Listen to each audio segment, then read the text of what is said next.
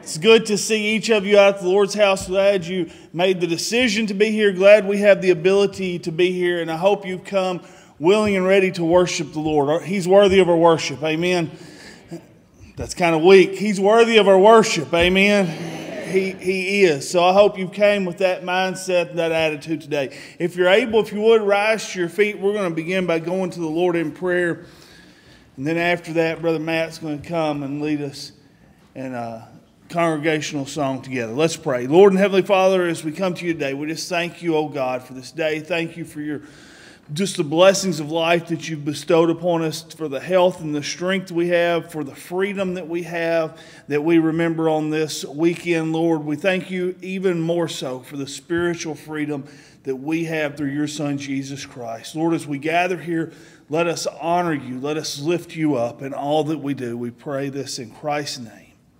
Amen. Let's just say this morning, God is good. Amen. God is good. 553. 553 in your brown hymnal. We'll do the first and last stanzas. We got a couple of patriotic hymns to sing this morning. As you're turn around there and wave at somebody, tell them you're glad to see them this morning.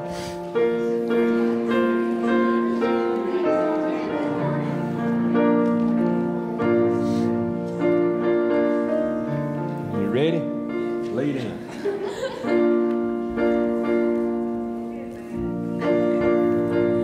You ready? Mine eyes have seen the glory of the coming of the Lord. He is trampling out the vintage where the grapes of wrath are stored. He hath loosed the faithful lightning of his terrible swift sword.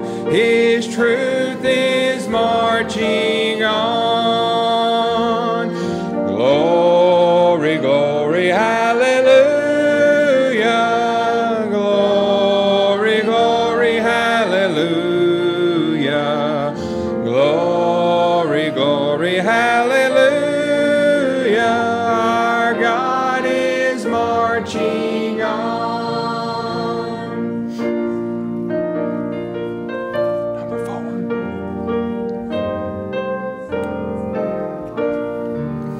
In the beauty of the lilies, Christ was born across the sea. With the glory in his bosom, transfigures you and me.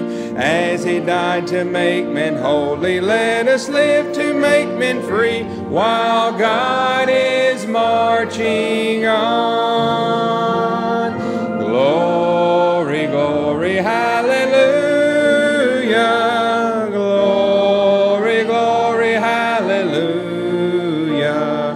Glory, glory, hallelujah. Our God is marching on. You may be seated. If you have your Bibles with you, you can be turning ahead with me to the book of Haggai.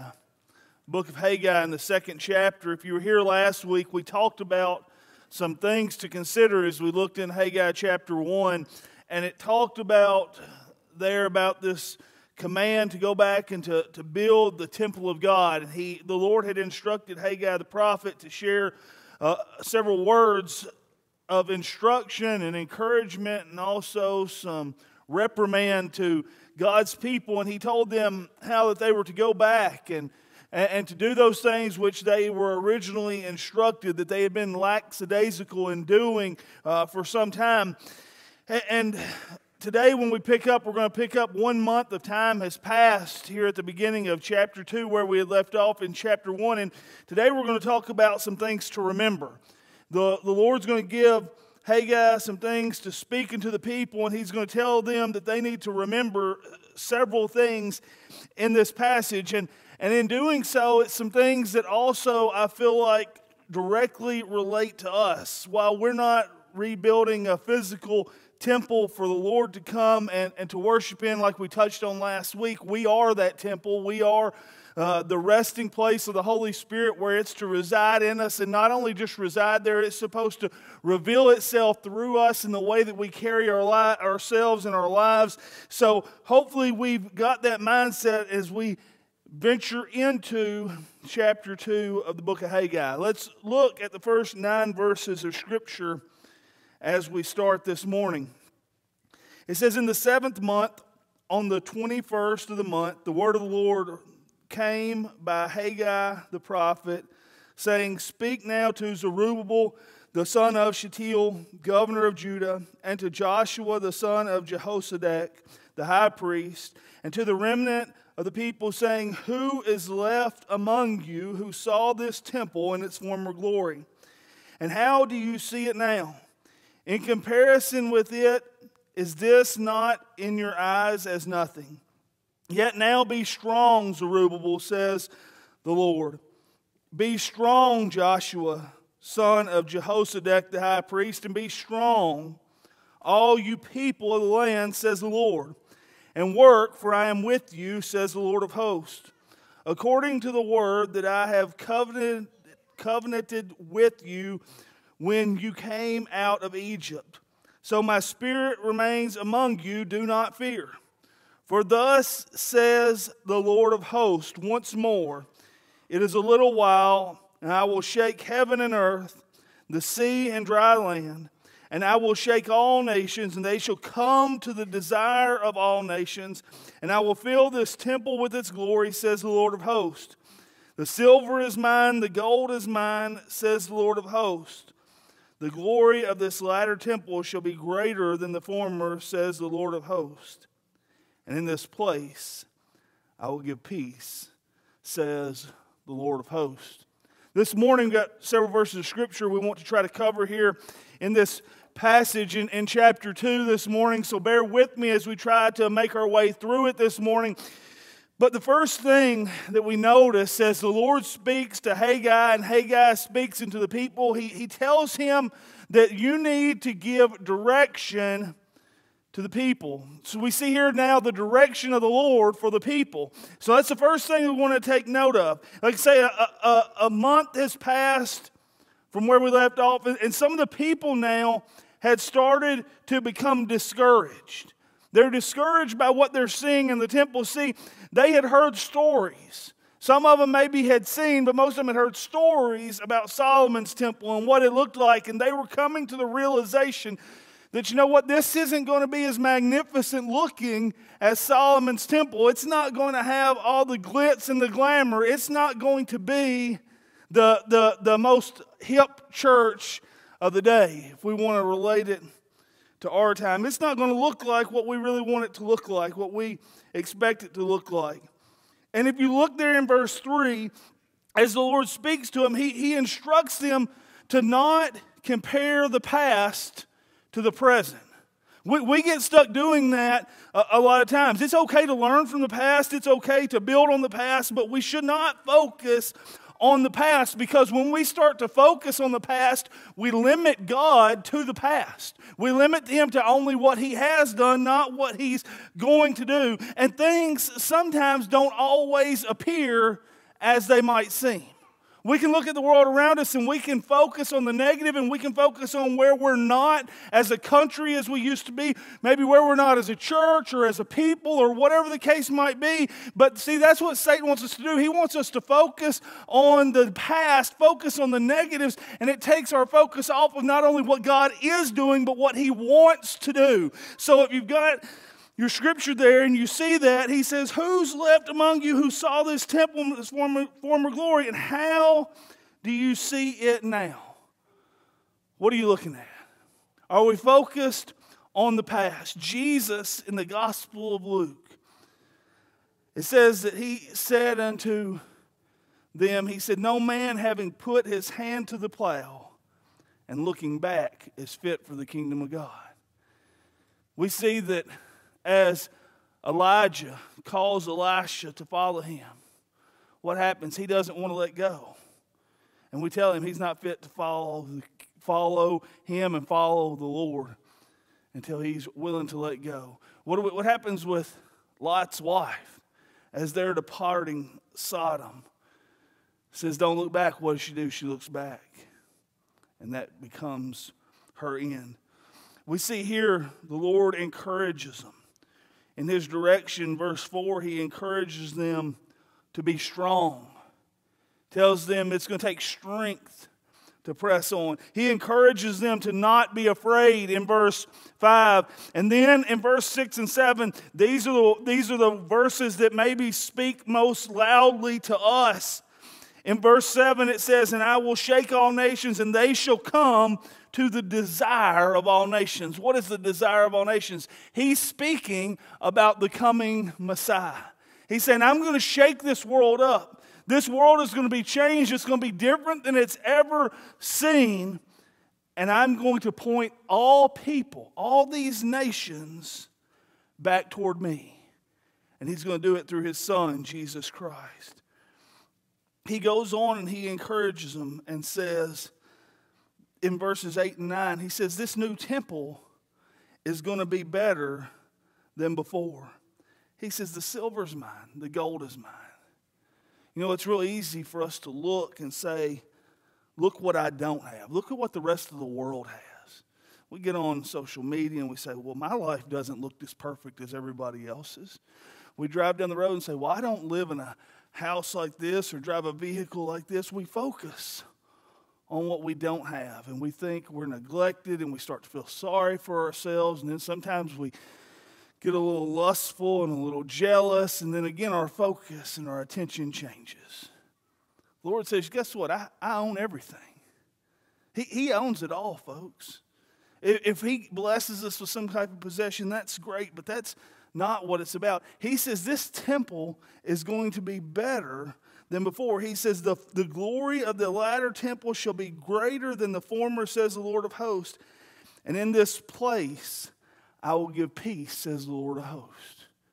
See, they were so caught up in what the temple was going to look like that they forgot what the temple would contain.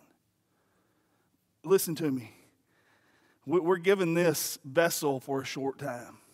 For some of us, as the days go longer, we look forward to going on and being with the Lord. I have a good friend, a lady that I was a pastor for her a long time ago. I went and saw her a couple of weeks ago, and as I talked to her, she was talking about looking forward to going and being with the Lord, and I so much appreciated our conversation, and she talked about how much closer that day was getting, and actually this past week she had a stroke. And she's still hanging on, but I know that when her time comes, she's ready to be with the Lord. See, she knew something that a lot of us forget. We think this life is about what we can have, whether it's our muscles or what's in our wallet or whatever else. She knew what was on the inside. That's what the Lord's trying to impress upon them here. It didn't matter what the temple looked like. What mattered is that the Lord of peace was going to be in the inside. That's what he wants in our lives. Is he gives direction here to the people. He gives direction to us. He says we need not focus on the past, not focus on the distractions. Don't focus on what we don't have. Focus on what we can have. He gives direction. Look on with me at verse 10. He continues on, and he's going to get a little stronger worded with them. On the 24th day of the 9th month, in the 2nd year of Darius, the word of the Lord came by Haggai the prophet, saying, Thus says the Lord of hosts, now ask the priest concerning the law, saying, if one carries holy meat in the fold of his garment, and with the edges he touches bread or stew, wine or oil or any food, will it be holy? And then the priest answered and said, No. And Haggai said, if one who is unclean because of a dead body touches any of these, will it be unclean? And the priest answered and said, it shall be unclean. And then Haggai answered and said, so is this people, and so is this nation before me, says the Lord of hosts. And so is every work of their hands, and what they offer there is unclean. And now carefully consider from this day forward, from before the stone was laid upon the stones in the temple, since those days when one came to a heap of 20 ephraths, there were but 10. And when one came to the wine vat to draw out 50 baths from the presses, but there were 20. I struck you with blight and mildew and hail and all the labors of your hands, yet you did not turn to me, says the Lord. Consider now from this day forward, from the 24th day of the 9th month, from the day that the foundation of the Lord's temple was laid, consider it. So now from where we left in verse 9 to verse 10, 2 more months have passed. 2 more months of time have passed, and the people have still been out and doing their thing, trying to work on the temple and trying to do all these things. And now we see the Lord come with a second thing, and that is a word of correction. We see the correction of the Lord, and He brings this to the people because, see, what they had done wasn't quite accomplishing what they had set out to accomplish or what the Lord wanted to accomplish. And He brings out something very clear in verses 10 through 13 there. He says, people cannot make something holy. People can't make something holy. We can't do anything to make it holy. Isaiah would write, and he said that his righteousness was as filthy rags. He says the very best he can do is filth for the Lord. And it's the same way with us, folks. I can't save anybody. I can point somebody to the Savior, but I can't save anybody. I can't accomplish anything holy or good on my own. We can't do that. And see, later on, the people, these same people, their descendants are going to get caught up in thinking they are what makes the temple holy. They're what makes people holy. And they miss out on it. He points out something else. Not only can people not make something holy, he tells them what people can do. And that is defile things and make it unclean. He says here, he talks about this defilement. We've lived in an environment where we've been probably more cautious of this than ever. But because I don't like talking about the current disease, let's reflect on like the flu. Something we've known for years. If someone with the flu hangs out or touches a healthy person, is it going to make them clean? No, that's not what makes them healthy. It's not what restores their health. But let's flip this around. What if healthy people hang out with sick people? People with the flu, can they get sick from it? Oh, absolutely, right? It can be spread. And he's using a similar analogy here with how sin has worked and how it had worked in their situation. What had taken place is not only were they not holy enough to make someone holy, they had hung around with sin, and because of it, sin had stained themselves. All of the stuff that had happened to them, all the disease and the pestilence and the famine and everything that had taken place, the Lord says, guess what? Yeah, I let that happen. And you know why? Because you were living in sin, because you're not doing what you're supposed to. There was sin among the people, and although some of them had made feeble attempts, they were unsuccessful at bringing about holiness and righteousness that only God can provide. In verse 14 it says, so is this people, and so is this nation before me, says the Lord of hosts. And so is every work of their hands, and what they offer there is unclean. Listen, folks, we can't fool God. He knows. He knows what's in our heart. He knows what's deep down in us. He knows what's in our mind. He knows the thoughts that we have, the things that nobody else can see.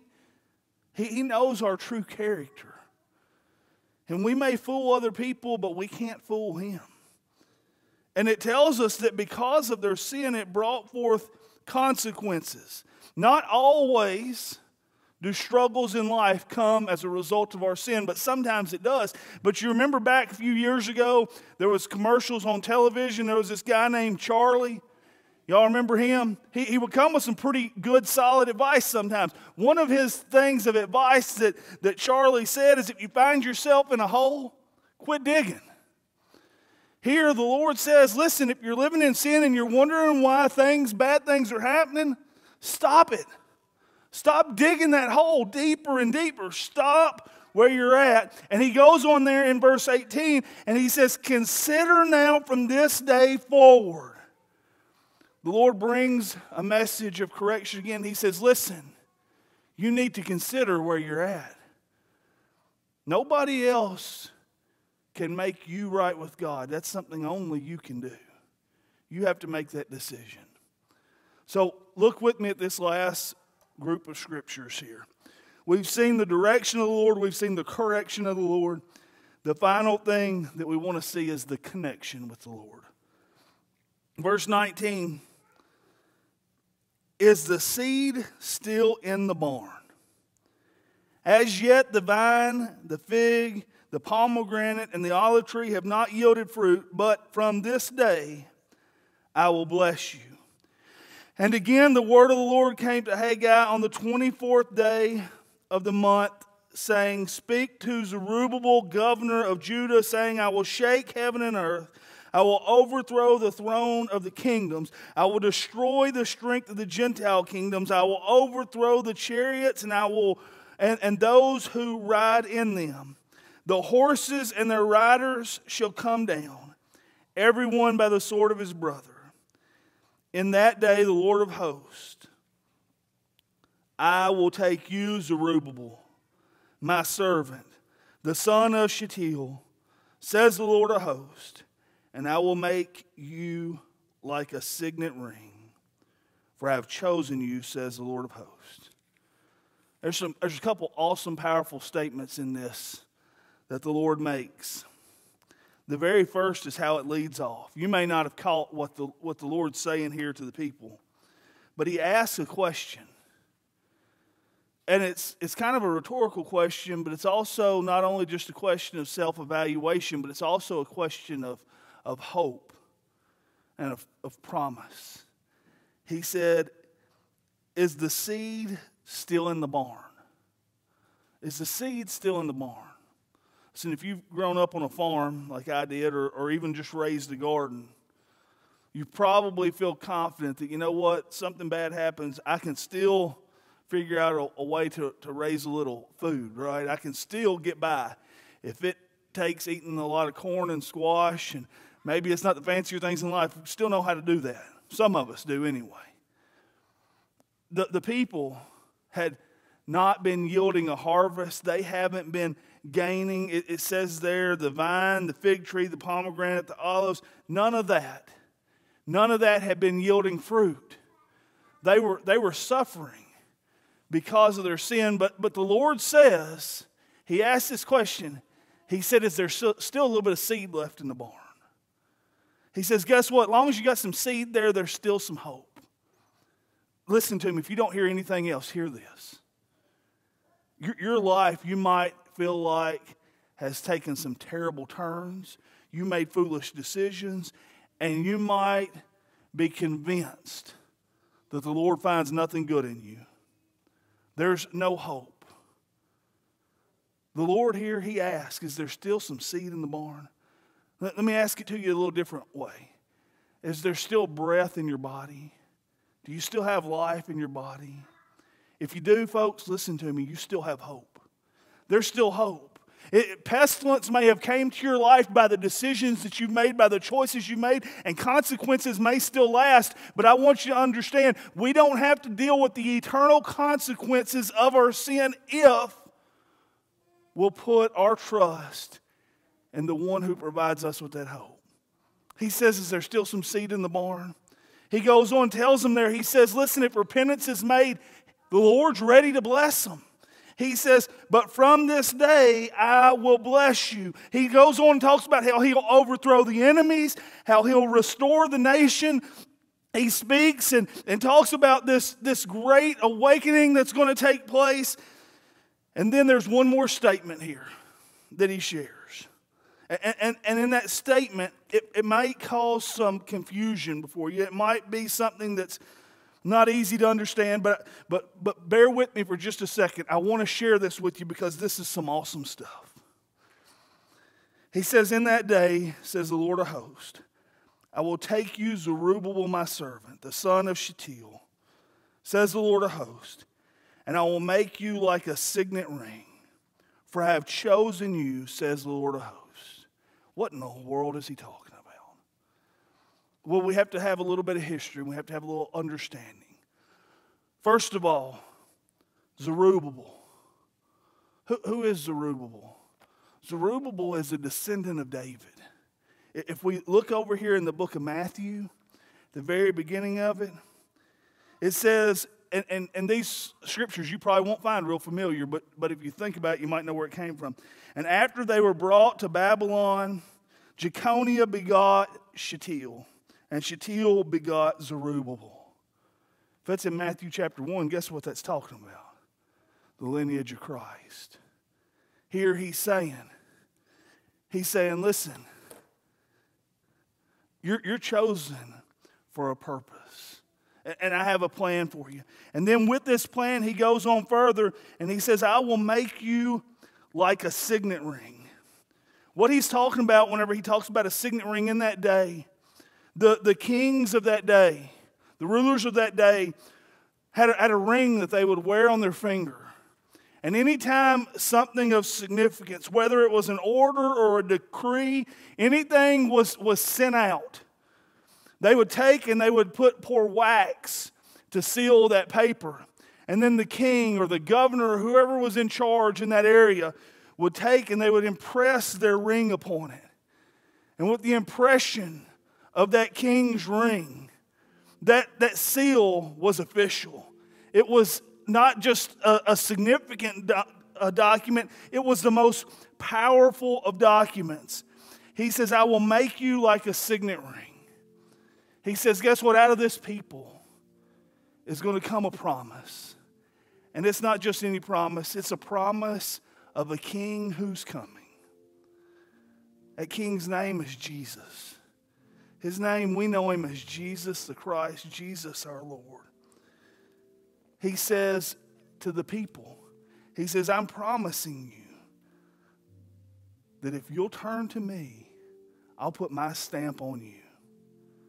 I'm gonna put my seal of approval on you.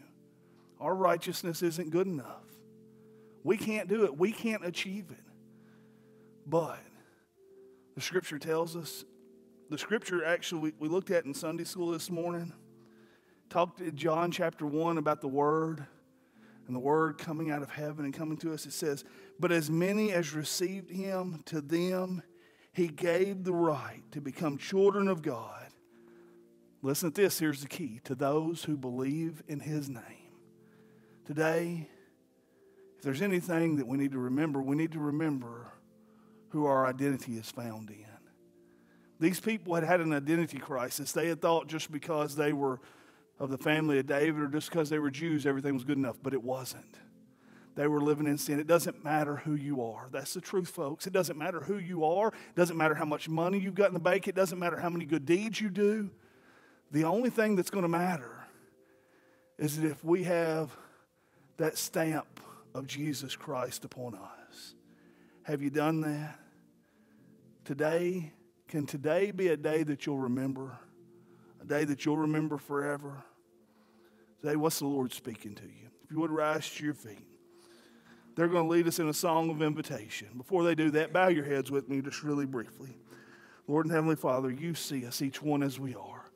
You know our situation. You know our condition. You know what's going on in our lives. You know what's going on in our future. And Lord, we thank you for loving us anyway. Lord, I pray if you're speaking to someone here today, maybe you're moving in somebody's heart, I pray that you give them the boldness and the courage to respond to you. We pray this in Christ's name. Amen. He will. If we'll trust him, he will save us. That's a promise that we can rest assured in.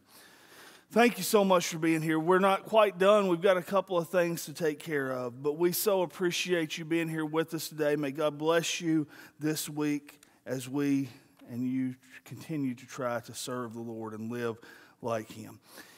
This time you can be seated for just a second.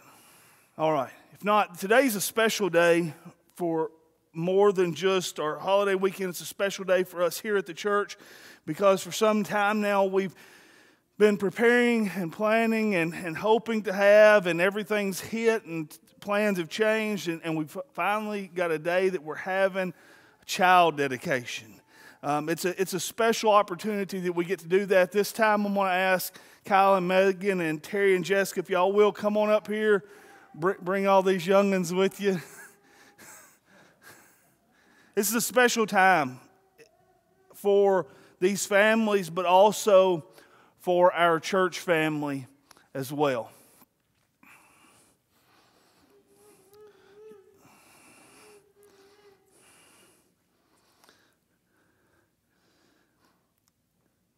Today, Kyle and Megan bring Juniper Moore and Tilly Monroe, and Terry and Jessica bring Legend William and Ivory Grace to pledge themselves before God in this congregation to raise their children in a way that honors God.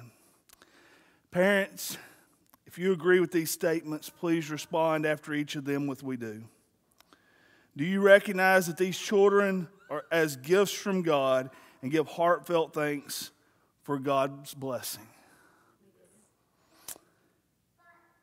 Do you pledge as parents that with God's help you will bring up your children in the discipline and instruction of the Lord, making every reasonable effort with patience and love to build the Word of God, the character of Christ, and the love and joy of our Lord into their lives? And do you come to dedicate your children to the ultimate control and will of God through the Lord Jesus Christ? Church, if y'all will stand with me.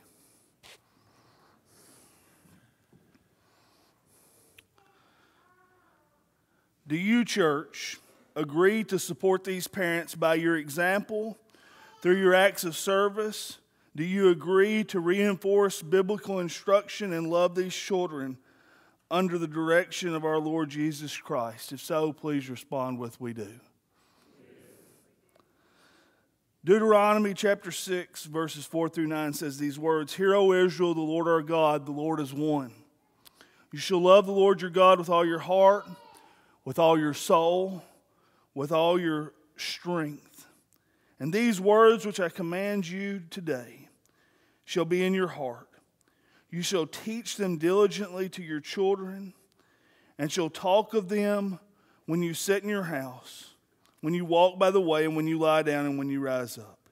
You shall bind them as a sign on your hand, and shall be as frontlets between your eyes. You shall write them on the doorpost of your house and on your gates." The raising of children is a great and vast responsibility. It's been often said that it's the responsibility of an entire village. It is the responsibility of a church. It's a responsibility to come alongside these parents and to assist them. Let's do that together. If y'all will, let's bow and offer up this final prayer of dedication. Father, we dedicate these children to you with all of our heart, our soul, our strength. Please help these parents and this congregation to set a Christ-like example, that they may grow to love and to serve you throughout all their lives.